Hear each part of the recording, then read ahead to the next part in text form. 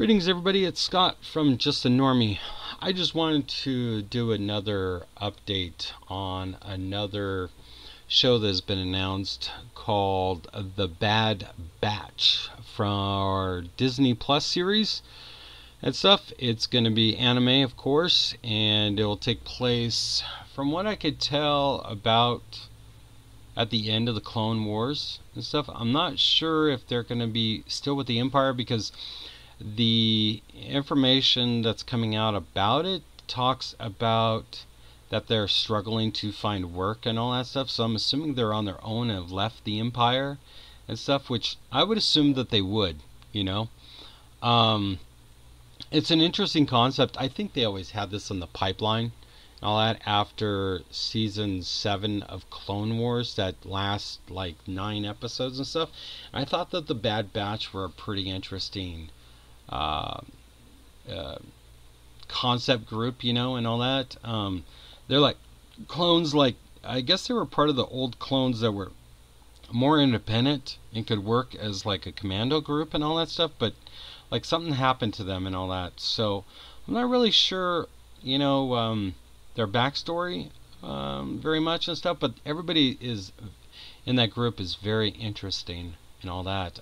I think that I think the way that Disney Plus is going with their Star Wars brand, I think it's a way for them to reshape what they destroyed in the movie franchise and stuff. And I think this is the better way that they could go, you know, and all that.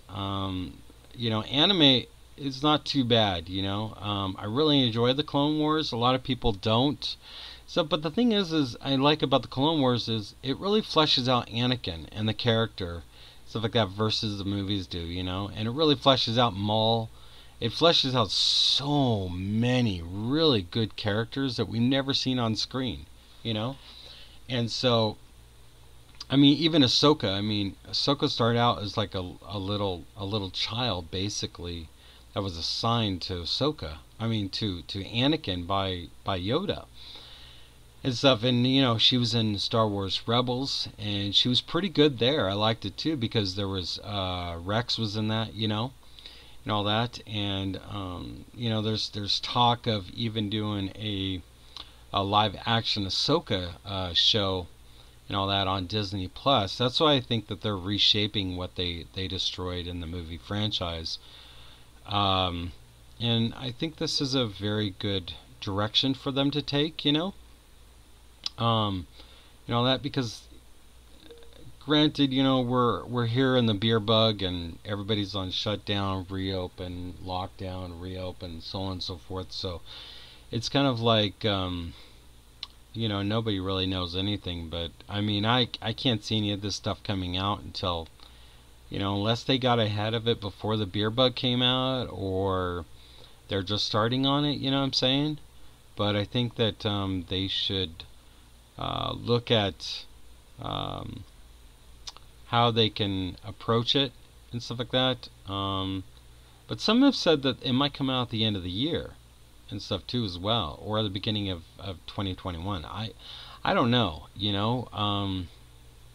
Hollywood is really in a pickle with this beer bug situation and shutdown and everything else. So my opinion of it is it's way overblown. I don't know what your opinion is.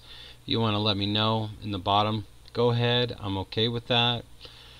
I think that furthermore, I think that Disney's doing a course correction. I mean, we're not even going to get like a Comic-Con for Disney and stuff like that until, you know, Star Wars Celebration, all that, until I think they said 2022, and they stated that by that time Kathleen Kennedy, the destroyer of franchises, will pretty much be out the door by then, if she's not before that. But you know, the disasters that have surrounded the Star Wars franchise and stuff like that, after this beer bug and stuff like that, they're going to have proven brands and franchises and what people know and love in order to bring people back into the theaters, online streaming. They're going to have to make things for what they are. and they are going to have very tight budgets. None of this, no more paying or dishing out $200 million for a movie. You know what I'm saying? And I think it's probably a good thing. Not even for the. I know that from my understanding, the cartoons and the live action and stuff like that, like the Mandalorian and stuff, they're pretty costly. I guess it's like $9 million per episode. I personally think they should probably cut that back to almost $3 million, and stuff. I would rather have a really good story than have it all flashy and clean. You know what I'm saying? And stuff. That's why I enjoy a lot of the Star Wars and Star Trek fanfics and stuff like that. You could see the flaws and stuff like that, but I can overlook all that for good story, good content. You know what I'm saying? And stuff, and that comes from someone who's a normie and stuff. I think that I think if a director, which is an artist as well too, or a writer, and stuff, can bring it to the screen on a lower budget, I think that says a lot about the person. And I think it also creates this environment where they have to be a lot more creative, and there's nothing wrong with that. You know what I'm saying? I mean, I've mentioned it before. If you go back to like Deadpool and all that, Deadpool, for example, was it was I think it was $50 million budget, I think, or $40 million budget. Then I think there was another $30-40 million for the campaign, the ad campaign, which was ingenious, stuff like that, and it almost hit $1 billion, So, and I think the second movie almost did the same thing. They upped the budget by maybe about $100 million. So, or I think it was like $80 million, then another $30 million for advertising and stuff like that, And I think that's still not that bad, though. You know what I'm saying? So, I think that, Hollywood really needs to reflect on themselves, and they need to restructure badly. So I don't know Hollywood. I've never worked in that industry and stuff. I'm an IT guy by profession and stuff. But I think that if you look at the way things are going and where they're going to go and stuff, I think that we could be getting better content down the road. And I only say that because I'm being a little optimistic.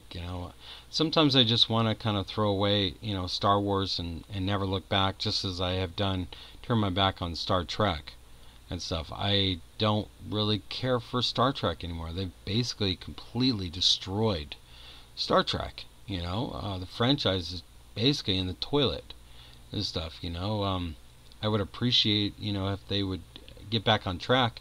As of now, Viacom CBS is going down the tubes. They're going to have to file bankruptcy, so we don't know where that franchise is going to go. But getting back to Star Wars and stuff like that, I don't know what they need to do to rewrite the ship when it comes to Star Wars and stuff. There's a lot of fans like myself and so many that basically turn their back, because they've absolutely destroyed the franchise, and I don't know how they get that back. I think once Kathleen Kennedy and her agenda and wokeness and intimidation and hostile work environment is gone, and Favreau takes over, or even Feige, because they've been talking that Kevin Feige over the MCU might be coming over and taking over the Star Wars universe, and I think that would be the best thing that they could do. So I just want to thank you, and I want you to just like and subscribe. I think that you might like this. Let me know. I appreciate everything you've done. Like, subscribe, and share. Thank you. Bye.